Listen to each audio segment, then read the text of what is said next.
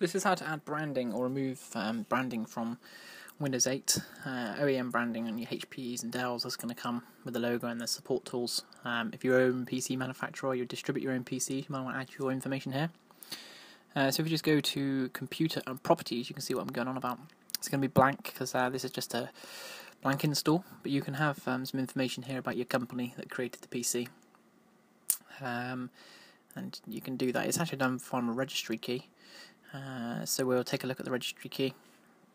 Now, so to do that, you need to go to Start and type in regedit, or you can go to Run and regedit, which is regedit, and press Yes to the UAC. The location of the registry editing you need to do is H key local machine, written at the bottom there for you, and then you need to drill down to Software, and then Microsoft.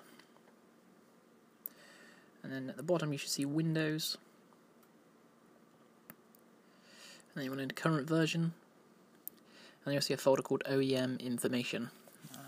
If you've got a blank install, it's not going to have anything in there.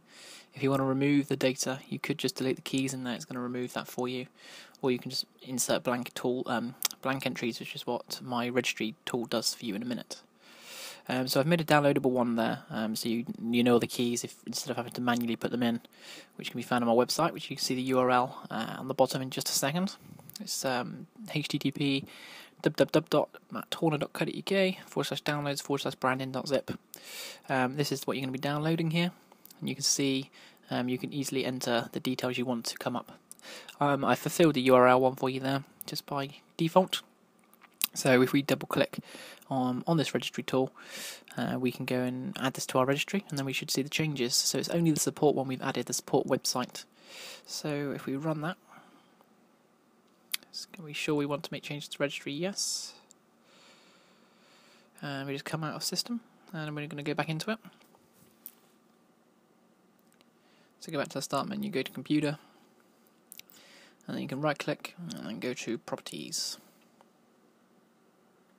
And you can see here I've got OEM info, website, and online support. And if I click on that, it will take me to the URL I entered, which is my website. I hope it's been helpful for you. Thanks for watching.